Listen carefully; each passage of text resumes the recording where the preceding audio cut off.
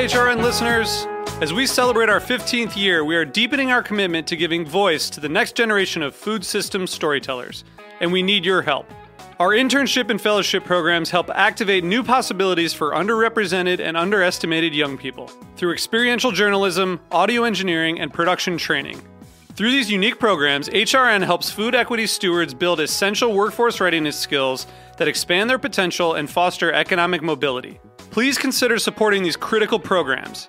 And with a minimum donation, you can be entered to win a dinner for two at an amazing restaurant in one of 8 cities and tickets to a concert at a great venue in one of those cities. We have incredible partners across the country who have donated, as they also share our passion for helping to educate the next generation of food systems storytellers. Check out heritageradionetwork.org/15 to donate and enter to win today. That's heritageradionetwork.org/15 to donate and enter to win today. And make sure you donate before March 31st. Thank you. Today's program has been brought to you by Heritage Foods USA, the nation's largest distributor of heritage breed pigs and turkeys. For more information, visit heritagefoodsusa.com. You're listening to Heritage Radio Network, broadcasting live from Bushwick, Brooklyn. If you like this program, visit heritageradionetwork.org for thousands more.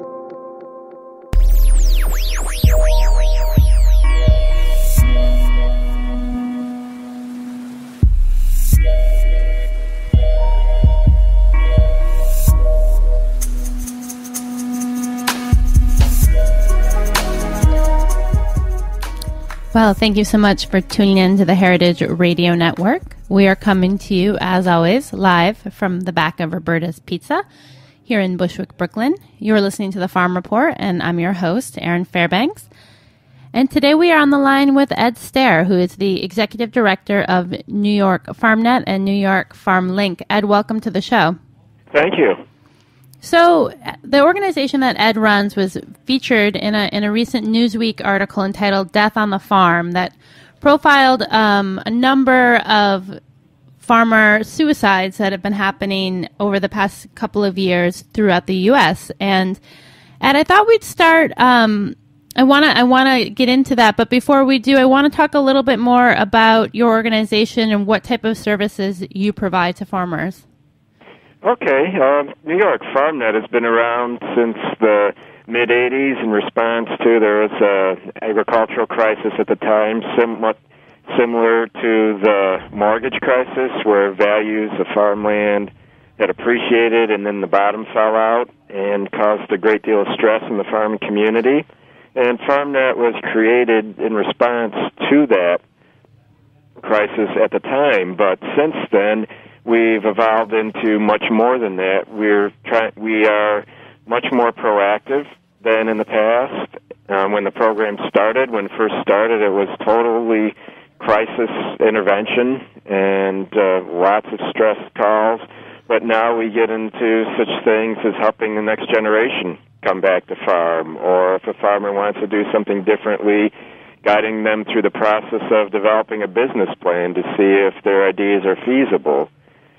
And we have 2 types of consultants: financial consultants who have a background in agriculture and at least a bachelor's degree, and we have personal consultants who work with the family issues, and they all have their master's in social work. And so the 2 work together as a team because the family issues and business issues are often intertwined, and there are a lot of profitable farms out there that can't make it to the next step because the family isn't getting along. Now, in 2013, you guys dealt with over 6,000 requests for your services. You worked with almost 1,000 farms, almost 2,000 individuals. Are those numbers consistent with where they've been? Are you seeing an increase or a decrease in the need for your services? Well, the needs change as the agricultural economy changes. When the price of milk was really low, there was an increase in calls, and since then the level has been pretty much consistent because we're doing the proactive work instead of requesting something for, I need to put together a refinancing package because can't meet cash flow commitments compared to I want to bring my son or daughter into the business. How can I do that? What do I need to do to get started? So it varies, but that's pretty much consistent with contacts to the office. And they come not only by phone, but by email, and we have both a website and a Facebook page. So I want to talk a bit about one of the New York State farmers who was featured in the Newsweek article. And I remember, hearing this story when I was living upstate. I wonder if you can tell us about Dean Pearson, and just for folks who aren't familiar with that, give us a brief overview of that, which I feel like is probably at the bleakest aspects of some of your work. It is, and we do receive some of those calls, and one of those calls was profiled with Rachel, our program coordinator, who talked to a farmer at 2 a.m. who had a loaded gun. But getting back to the Pearson case, all I know is what I've read in the media, the various papers, but the situation is the farmer felt that there was no hope for the future and thought there were no answers, and ended up taking his life, as well as he shot all of the cows on the farm. It was very drastic. And that is definitely at the extreme end of what folks do in any profession when they're faced with overwhelming and bleak outlook. And I think the interesting thing about the Newsweek article, they posited a couple of different reasons as to why you might see an increase in this type of activity for farmers. And I'm wondering if you can give us a sense of the lay of the land now from the kind of emotional interpersonal standpoint. I feel like I've been hearing more and more this kind of cry from farmers in the middle, farmers who aren't selling at a New York City farmers market and aren't a huge kind of commodity business. They're somewhere in between, and I feel like that landscape is the ground is moving a little bit in ways that I can only imagine must be quite challenging to figure out on a day-to-day basis. And can you give us a sense of what's the vibe out there? What are you guys hearing in your offices? What should people be understanding about those farmers in the middle? Well, in upstate, and a lot of what we're hearing and seeing right now is frustration with the lack of good weather conducive for planting. Some farmers feel that they're behind already, they may be getting stressed out, and in some of the farms that you have mentioned, we work with farms who may want to do something different with the farm business, or add an enterprise, or direct marketing, or see how they can improve profitability so they can make a decent return for their investment. And I think one of the things that, for some reason, for folks, especially like myself, who are existing in an urban environment, the kind of realities of farming are often kind of hard to imagine. And one of the things I think that kind of people miss often is that farming is a business, that folks are that's their job, that they're in it to make a living.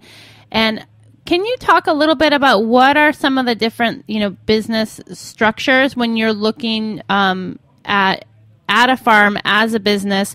How would we talk about, whether it's an LLC or it's a sole proprietorship, or what are some of those kind of terms and ways that we here can be thinking about farm businesses and the diversity of farm businesses?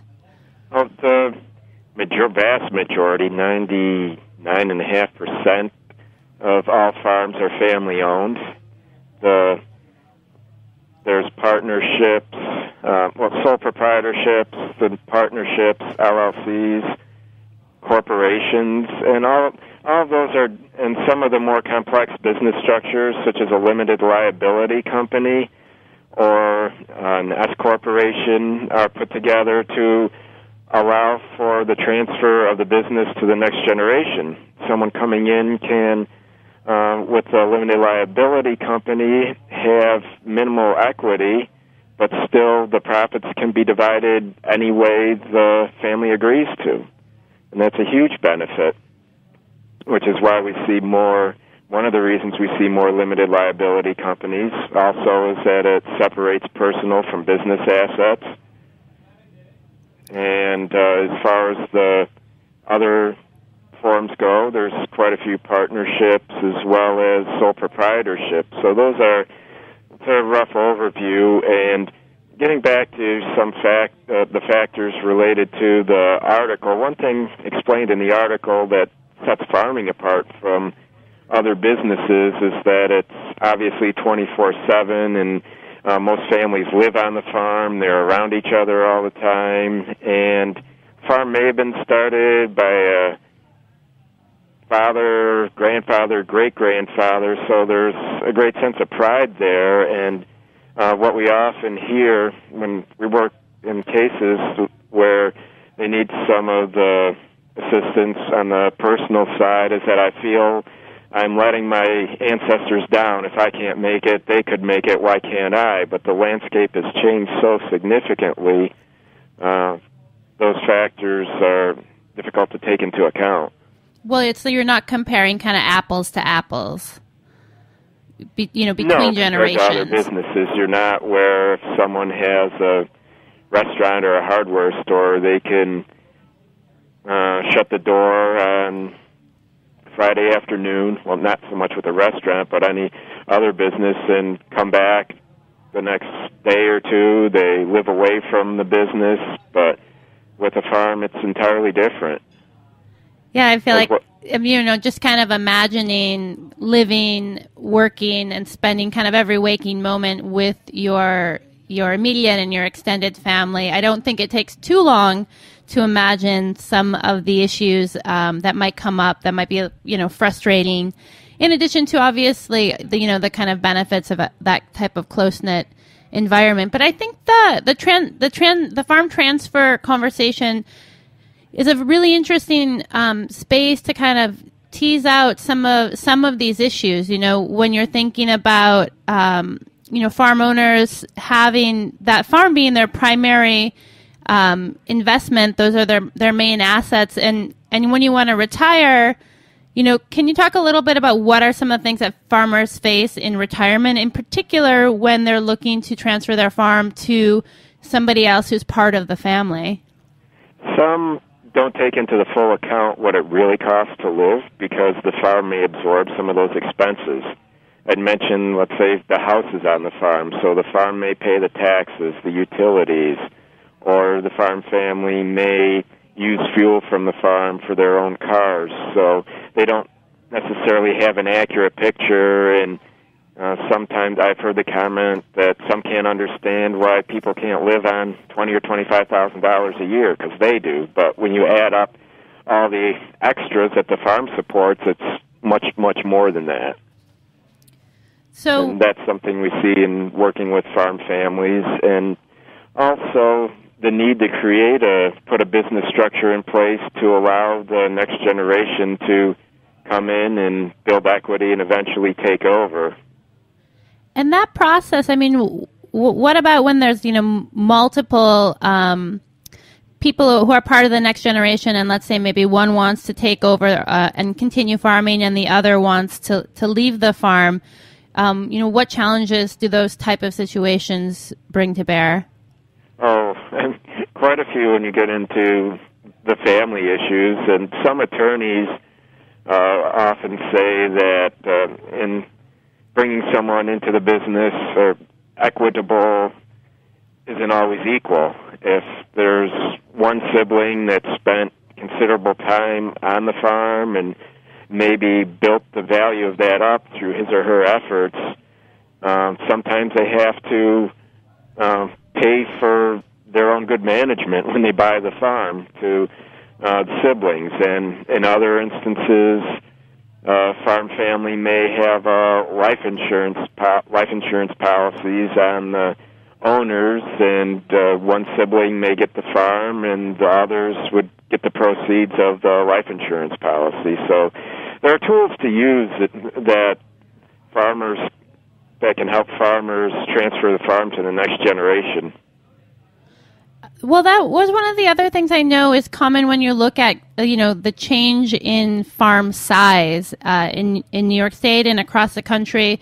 We are seeing farms, the trend is for farms to get larger. I think that's definitely what you hear here in New York is how farms are getting bigger and bigger and the small family farm is being squeezed out. But it was interesting when one farm is looking to, as their children grow up and let's say they have 2, 3 or more kids who want to remain on the farm, suddenly you're needing to transition that business to, creating income not just for one family, but for 2, 3 or more. And can you talk a little bit about kind of what are some strategies that your team recommends when they have the opposite problem where everyone wants to stay on the farm and wants to make a living off of that, property that maybe was supporting, one family and now is looking to support 2 or 3 or more?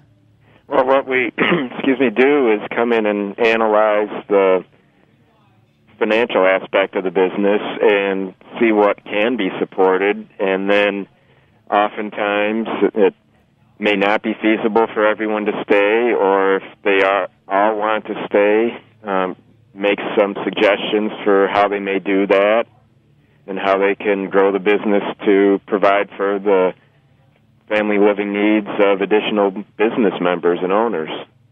And what might be some examples of that be, those additional kind of add-ons to the business? Oh, well, I can give you an example of a family we worked with where the son wanted to come in and he built equity over time in the dairy, and before he was, I think he's in his late 20s, he purchased a neighboring farm that allowed the family farm to expand. So that's one way in which something like that can be accomplished. And what other types of areas do you think your listeners would like to hear about? Well, I feel like, are they bringing different business aspect, are they doing different things on the farm? Are they adding different components, or are they just scaling up? So instead of milking 100 head of cow, we're going to milk 150 and look to expand doing the same thing? Or is the expansion more diverse than that, where maybe you're going to add some other component, or maybe looking to break into a direct market as opposed to going into the commodity market? I just want to get a sense of what some of the options for folks are, or what people are generally leaning towards. Okay, well, what New York FarmNet does is analyze the resources that are available to see if maybe something is underexploited. If, let's say, if there's proximity to an urban area or a main road going through the farm, is direct market, does that fit into the plan, or could that be an enterprise to add additional income? No, that makes sense. There's no real one area that people are looking at. It depends a lot on the location of the farm and the management ability. Some farmers who say that, well, they need to sell more to the public, and at the same time say, I'm farming because I like to be independent and I don't like being around a lot of people. Those two things aren't compatible. So that's what we try and do, is find out what the business and the management behind that business can do to make some changes in order to bring the next generation in and improve profitability and create opportunities. So same as any business, you're doing a skill assessment, a resource assessment. You're kind of looking at the location, the surrounding market, and what the options are, and helping people kind of strategically think through those options. Exactly, and seeing what works best for them. We present them with some options and help them through the decision-making process, and the ultimate decision is theirs, what they decide to do and what best fits their goals and objectives. Well, we're going to take a break in just a moment here, but before we do, I want to touch on kind of the intergenerational kind of culture aspect. I mean, I think you see that a lot, with young kids, having different ideas than their parents about, what they want their life or the business to look like. And I'm wondering if you can talk a little bit about, how those issues play out in the agriculture setting. Is it the same? I'm kind of like imagining, you listen to different music, you have, maybe are tied more into the digital world and like, what are some of those challenges in the agriculture environment? Is it more that there's like an evolution of agriculture that the younger generation is adapting that's being resisted by an older generation, or is that not so much the case? Well, sometimes that does happen, for sure, but there are other instances where the senior generation may realize that's where things are going, but they don't want to take that on, so they'll have their daughter or son take that on when they come into the business. One aspect may be precision agriculture, using satellite information to manage fields on a grid or a small area compared to blanket application of fertilizer, just putting nutrients where the crops need it and at a level that will result in the best and healthiest plants. So there's a lot of things that the incoming generation really is implementing that's beneficial, and obviously there's resistance in some cases, but we see lots of opportunity for that to be an area of the business that they take over and build management skills, and then are in a position to take the entire business over. Well, we are going to take just a brief break, and when we come back, I want to talk a little bit about your organization's funding and where that's come from and some of the challenges in recent years. So hang tight. You're listening to the Farm Report, and we'll be right back.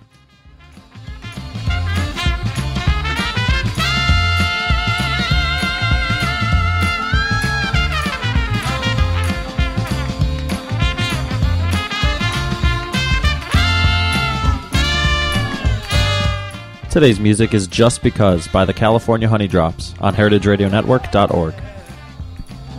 Just because your mama said, and just because your friends told you to, just because you read in the news, and just because you wish it was true, well, just because you want it all, and just because you're scared to fall, just because there ain't no reason at all. Since 2001, Heritage Foods USA has sold pasture-raised, antibiotic-free heritage meats to restaurants and homes around the country. Our farmers raise their animals with care using traditional methods, guaranteed to produce the very best tasting meat. Our pork breeds include Berkshire, Red Wattle, Duroc, Gloucester Old Spot, Large Black, and Tamworth, and our beef comes from Piedmontese, Angus Akiyushi, Belgian Blue, Highland, Simmental, and Belted Galloway cattle. We also carry a rotation of 24 rare breeds of heritage chicken, seasonal specialties like lamb, goat, geese, and of course, heritage turkeys. Visit us online at www.heritagefoodsusa.com or give us a call at 718-389-0985 to place your order today. All right, we are back. We are on the line with Ed Staehr, and we are talking about New York FarmNet. So where does the funding for your organization come from? And can you tell us a little bit about the challenges that you've faced with regards to funding?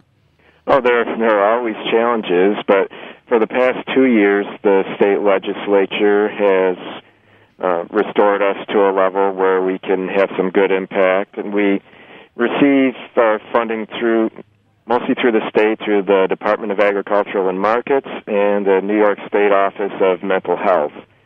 And we provide materials such as annual reports that document our outcomes and show how the organization is beneficial to the state's economy. There's a return on investment through New York FarmNet in the way of areas of creating jobs, increased capital investment by farmers who grow the business and buy new capital items, and increase in gross receipts, so improvements in profitability that result in more tax dollars to the state. So we talk about the way that overall our work with people is the core of what we do, but it results in some pretty significant economic impacts from the investment at the state level. And can you tell us a little bit about, the working with the Office of Mental Health, and I think, often there is a real stigma to folks who are dealing with mental health issues. And was there resistance from, was that always a clear priority for your organization? And do people chafe at that funding, or, do you face some of those kind of stereotypes? Oh, there are definitely stereotypes, and that's why our personal consultants have the title they do. I don't think anyone from the farming community would be excited about calling a social worker. But if we bring in a family consultant, that's much more palatable. And yes, there are stigmas, and there are very few farmers who would drive their pickup into the county office of mental health and risk having someone see their vehicle there, which is why our work is confidential on the farm, and it's around the kitchen table, and we have a limited amount of time we can work with farm families, but with the funding we receive, the service is free to the farm. Well, I was wondering about that. How do you, I can only imagine, when you're dealing with, 6,000 plus requests and working with so many farms, how do you decide, where to allocate what I can only assume are your limited staff resources? Oh, it is a balancing act. We assess if something could be done over the phone. Sometimes there may only need to be a follow-up call or a response to an email, and for some other more serious cases, we try and move things along in a way that are efficient. So it does require a significant amount of management given the limited resources we have. And is this organization, I know you guys serve New York State, but is this type of work being done across the country on a state-by-state basis? Is there any kind of federal component to it, or is it really state-by-state or community by community? It's state-by-state. Some states have do something similar, but they issue vouchers for counseling compared to having what we have is consultants who work part-time as needed on staff, so that helps in managing the resources where there's not a consistent salary, and we can allocate resources where they're most needed. But in some of the other states, most of the states who had crisis hotlines and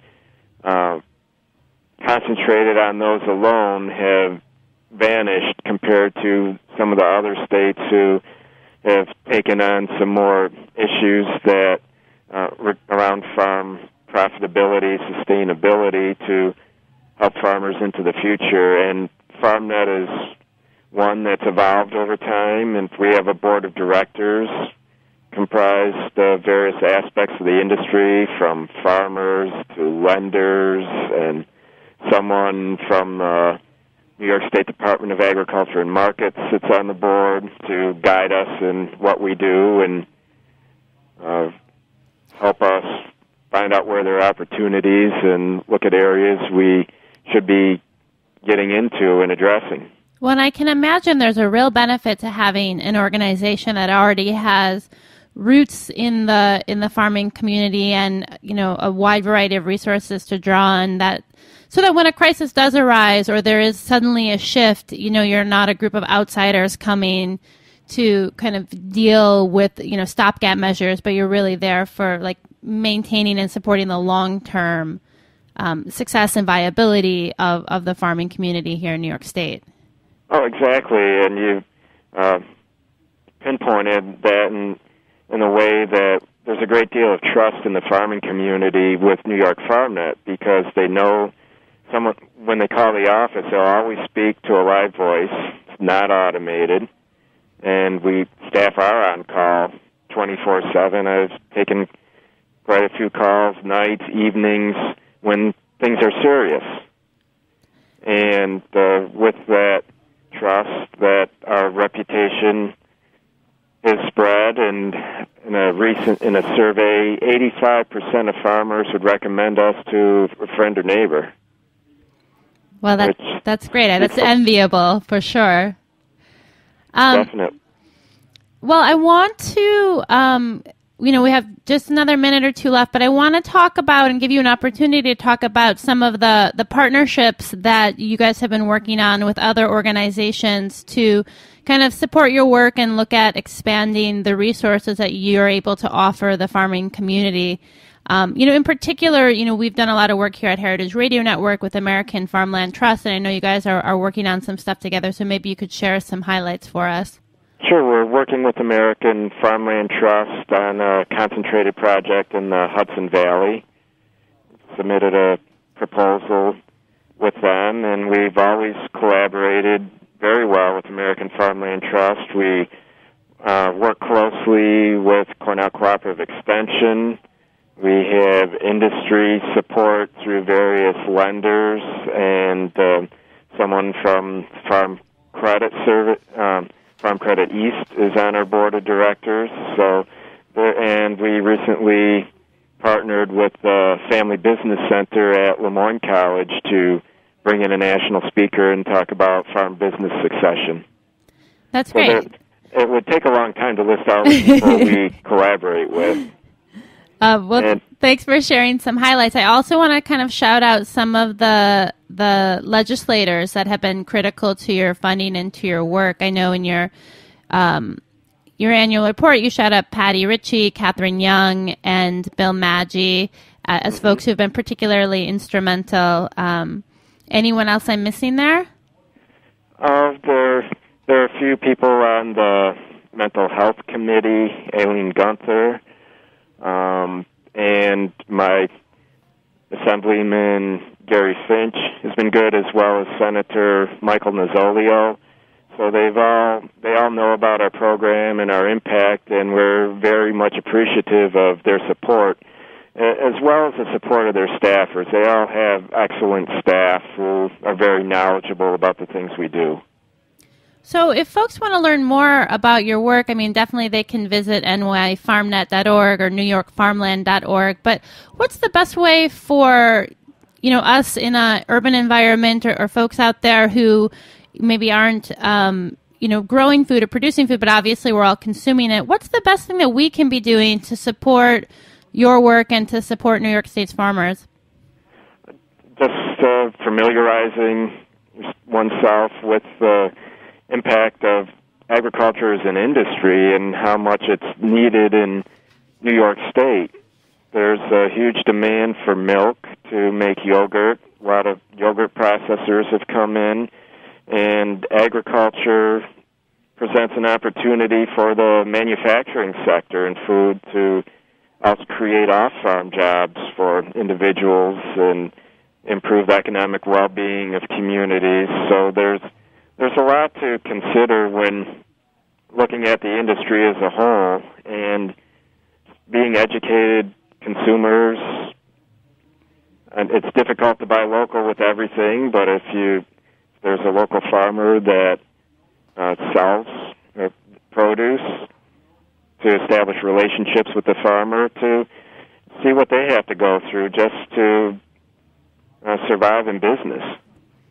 Yeah, that makes a lot of sense. I know, even just kind of like looking at the labels, something produced in New York State, that I think has those benefits as well. Well, Ed, thank you so much for joining us today. It was really interesting to talk with you and to learn a little bit more about your work, and we definitely hope that you'll stay in touch. Okay, thank you, and please like us on Facebook.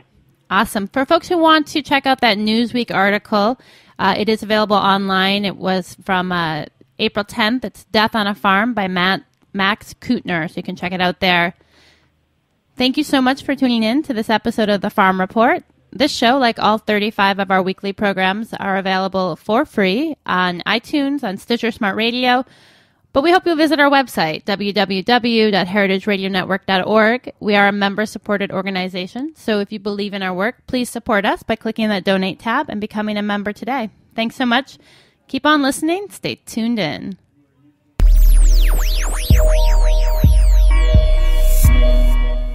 Thanks for listening to this program on heritageradionetwork.org. You can find all of our archived programs on our website or as podcasts in the iTunes Store by searching Heritage Radio Network.